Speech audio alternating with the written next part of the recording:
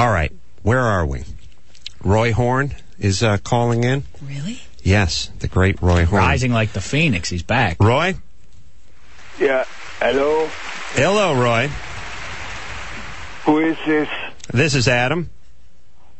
No, you didn't, girlfriend. How are you? Wow, you're back. Yeah, I'm a little out of it. Sleepy. Yeah, no, I understand. I mean, I guess Montecore caused that stroke. No, I was attacked by a white tiger and had a stroke. Yeah, no, but I think it was trying to save you. I really do. How are you, Snooker Fritz?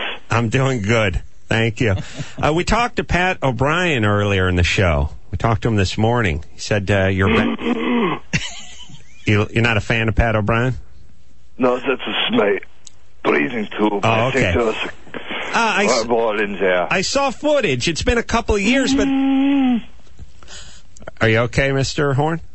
Yeah, I feel like $1 million. I'm on demand. Yeah, that's what I'm saying. A lot of people thought you wouldn't walk again.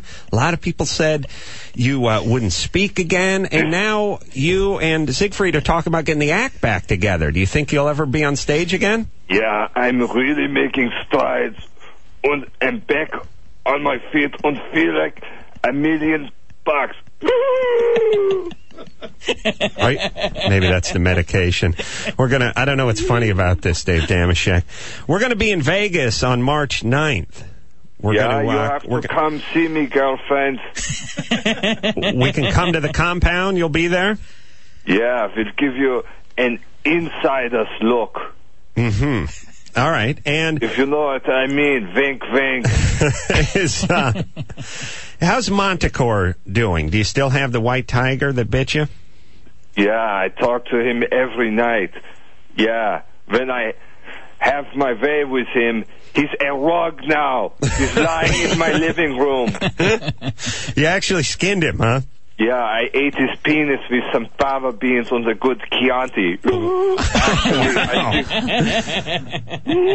Actually, it was Gewürztraminer. I don't know how. You know when they say, people have suffered a stroke, and then they go, I had to learn to walk again. I had to learn to speak again. If I was over 30 and I had to learn to speak again, I'd be like, F it. Give me that dry erase board. No, you didn't, girlfriend. So courageous, Roy. You really are. I mean, all the doubters in the world said you wouldn't be back on your feet. I saw you walking. I mean, it was labored, but you were walking. Yeah, well, I have 9 lives. Maybe some cats don't, because Montecore went down after only 1 bullet to his temple. He wasn't so frisky then.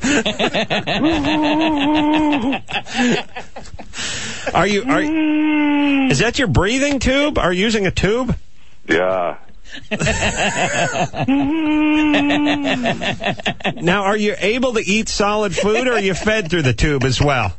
Listen, you'll find out when you get here. There'll be a lot of things fed down tubes, if you know what I mean. Hamsters and whatnot?